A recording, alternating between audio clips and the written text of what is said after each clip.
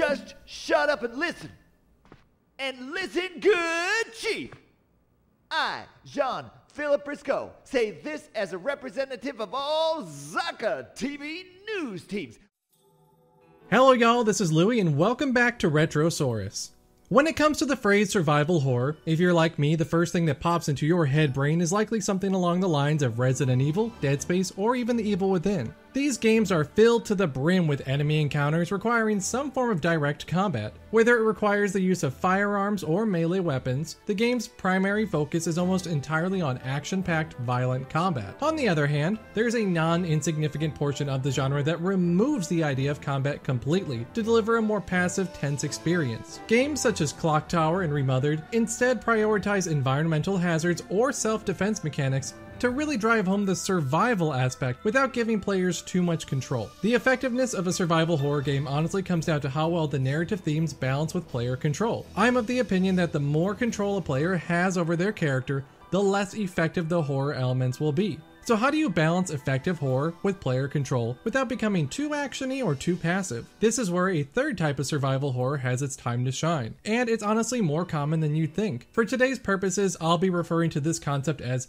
non-violent or indirect combat, as it borrows aspects from both violent combat-oriented titles in addition to more passive experiences to create a uniquely engaging survival horror experience. One of the more notable series that bucked the action-oriented trend of popular horror titles was the Fatal Frame series, which swapped guns and bludgeoning weapons for a nifty-looking camera. While Fatal Frame is one of the more notable examples of non-violent combat games within the horror genre, many other titles incorporated at least some elements into their framework to differentiate themselves from the pack. Quite a few of these games tend to use inordinate or unusual forms of weaponry or combat to fight off enemies to progress through the game. Luigi's Mansion, while being far more family-friendly in its approach to horror compared to most of the games I cover, makes use of household appliances as weaponry to deliver a non-violent, though action-oriented experience that remains significantly spooky and engaging.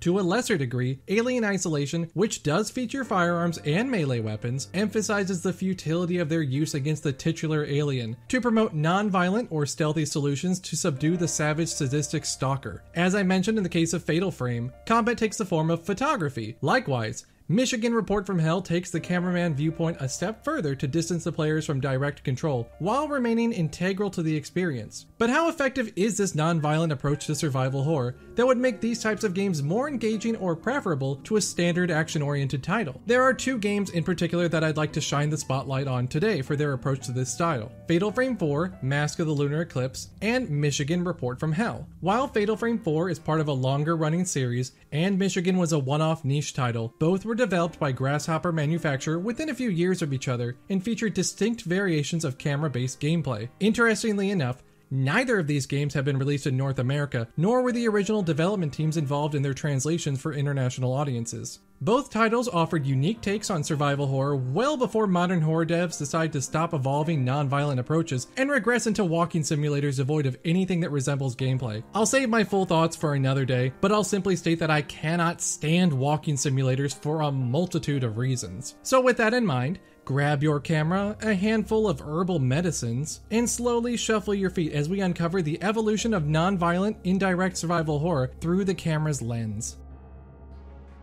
Before we get into the meat of the episode, let's first define violent and passive styles of survival horror to get a basic foundation for our non-violent definition. For the purposes of this not-so-quick section, we'll be using Silent Hill 4 The Room for our example of violent, and Clock Tower 3 for passive, as they are both PlayStation 2 era entries from recognizable franchises. I'm sure there are much better examples out there of these two styles, but I also guarantee you that I don't already have footage of those recorded and ready to use on my hard drive. Though the gameplay styles will vary greatly between the two types, and even more so within their umbrellas, key features such as, but not limited to, gameplay focused and item management need to be present. But most importantly, failure or death states need to be present in order to qualify as survival horror. Very few walking sim style horror games feature any of these aspects, which disqualifies them from being part of the genre. If you can't die, it's not survival. Violent combat-focused games are easily the most common form of survival horror a player will run into. These games primarily focus on using firearms, melee weapons, or some form of direct combat to dispatch enemies to make progress. In the case of Silent Hill 4 The Room, not that one, melee combat steals the show as players are given a multitude of weapons such as pipes, baseball bats, and golf clubs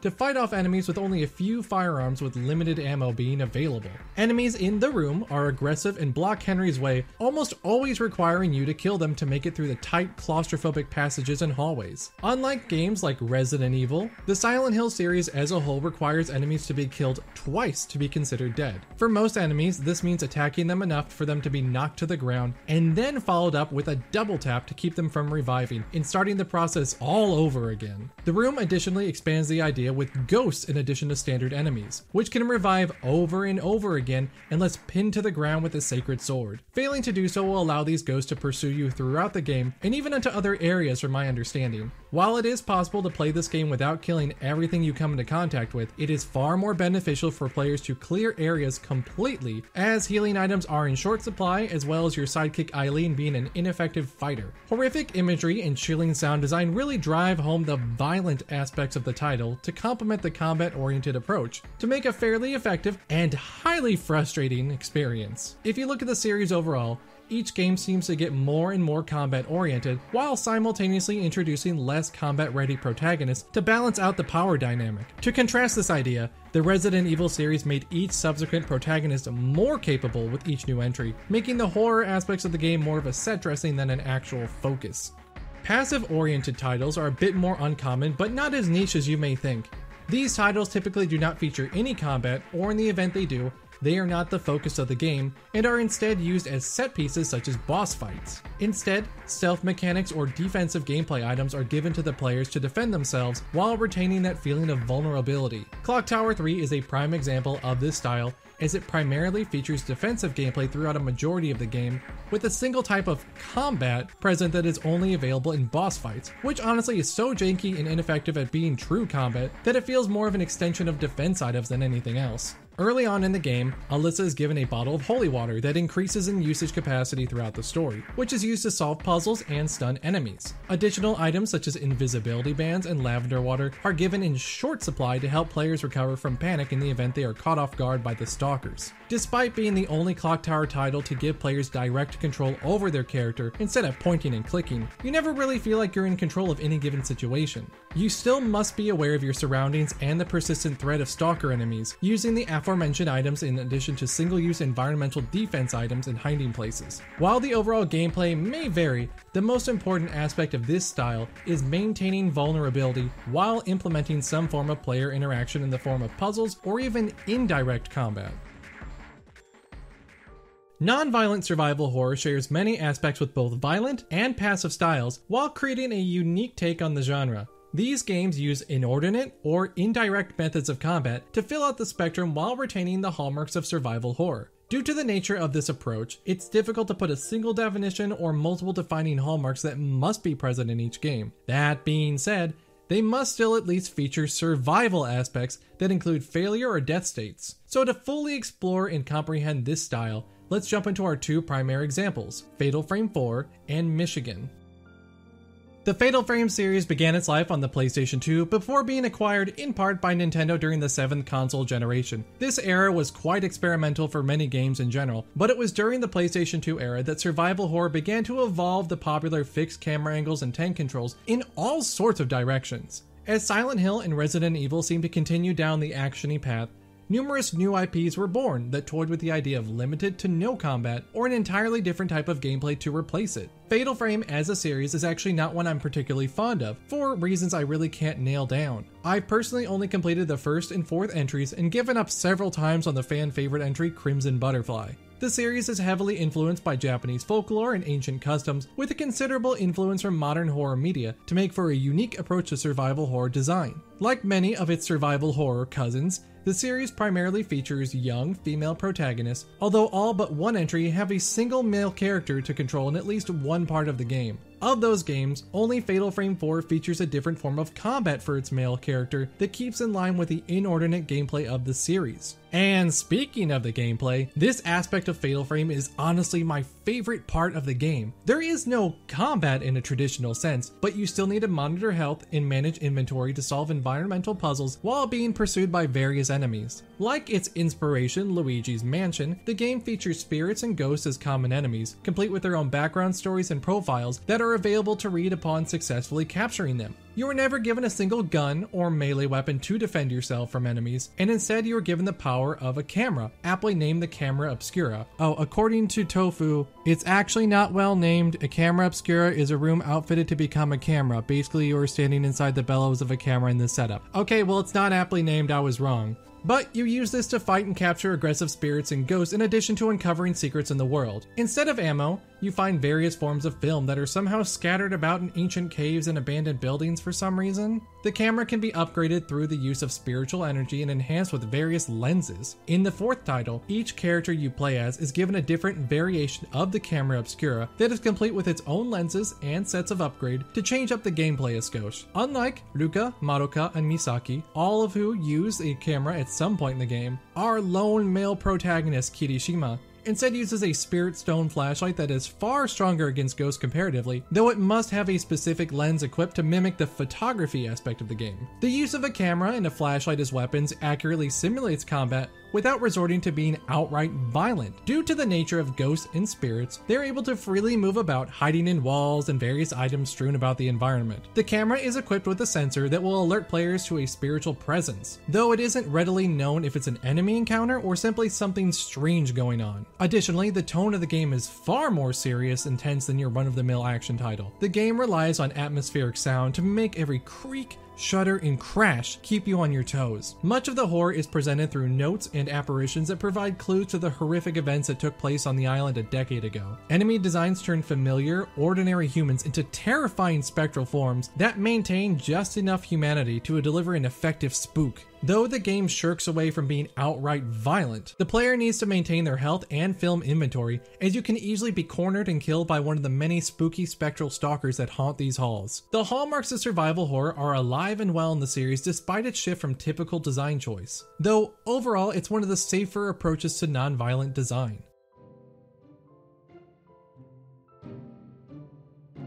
Unlike Fatal Frame before and after it, Michigan Report from Hell took the camera-based gameplay and evolved it in a completely new direction. Michigan, taking place near Lake Michigan in Chicago, and not the state like you were probably assuming, sees the players take the role of a cameraman for Zaka TV as they try to uncover the truth of a monster invasion in the city. Known simply as Hey You or Cameraman throughout the game, the players are tasked with filming various reporters alongside microphone operator Briscoe, who is voiced by someone who realized partway through recording that they were not being paid for their work. The design for this title in particular is fascinating, as you have no direct control over the combat in the game, making it somewhat of a second-person experience. Basing my thoughts on the European English version of the game, the tone is a stark difference to Fatal Frame, being fairly comical and hilarious both in its translation and delivery of the voice acting. Each stage has the potential for new characters, though the cameraman and Briscoe are present throughout the story. Completing a stage rewards points based on the filming choices you made, split up into 3 categories: immoral, suspense, which is the default, and being a game that Suda51 worked on,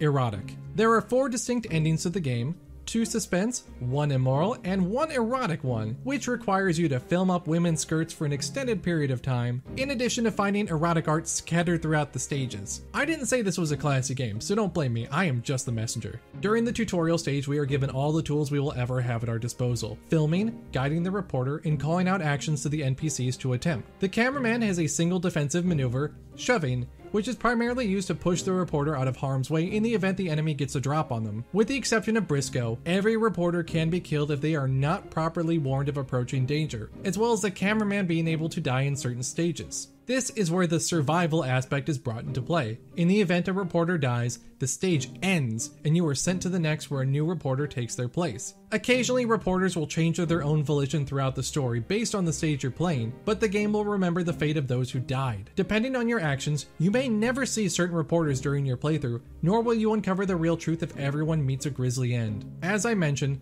the cameraman can die in very specific circumstances, which prompts a retry stage option instead of carrying on with a new character. While guiding reporters through the stage, The cameraman can have some limited influence on the paths they take, calling out locations of keys and important environmental objects, which allow the reporter to pick up what is needed to move on. Additionally, enemy encounters are handled entirely in this fashion, with players calling out an enemy's location to prompt the reporter to fire a single shot at a time. Occasionally, this system can be incredibly irritating as the NPCs are slow to react and there is a cooldown on every single action you take, but it enhances the tension in an otherwise low-key horror experience. Although it is very rough around the edges, this style of survival horror is truly a rarity in the genre, despite being effective in its design. The removal of direct combat from the player harkens back to point-and-click games such as Clock Tower and Night Trap, while making the limited action sequences tense and frantic due to the sluggish nature of the controls. Even with gunplay having a very limited appearance, a majority of the combat and interactivity focuses on defense rather than aggression. You will spend most of your time looking for inordinate solutions to enemy encounters, such as shoving reporters from being attacked, closing doors and shutters to stop pursuing enemies, or instructing your team to get a monster at a nightclub drunk to kill it with techno music. Again, all the hallmarks of survival horror are present without resorting to mere violence to ensure your success. It's just a shame this style of survival horror kind of died off in recent years with the rise of walking simulators.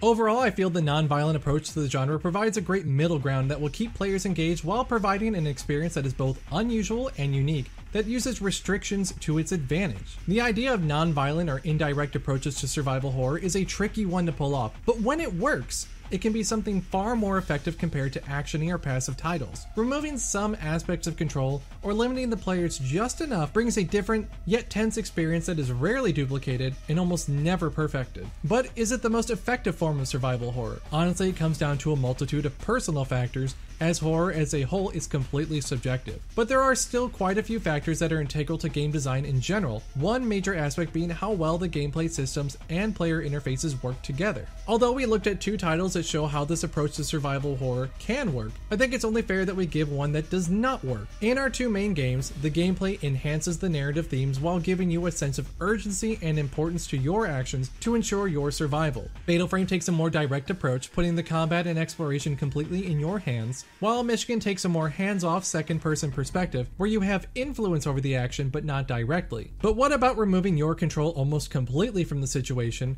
instead relying on an AI character to perform the task, guided merely by suggestions? Lifeline comes to mind as the best example of how to not approach this style. In Lifeline, you use a microphone and your smooth, buttery, albeit monotone voice to guide Rio through the hotel. The game removes your direct control completely, instead giving you a series of commands and actions expressed via voice recognition to direct Rio through enemy encounters and exploration. When it works, which is not as often as it should, it is a novel concept that could be expanded upon. When it doesn't, the survival horror aspect and general funness quickly melts away, leaving only an empty, unfulfilling experience in its place. Though these games may not always be completely effective in their design, they do show how experimentation with this genre could produce so many alternatives to the tried and true approaches that are still plaguing creativity in gaming now.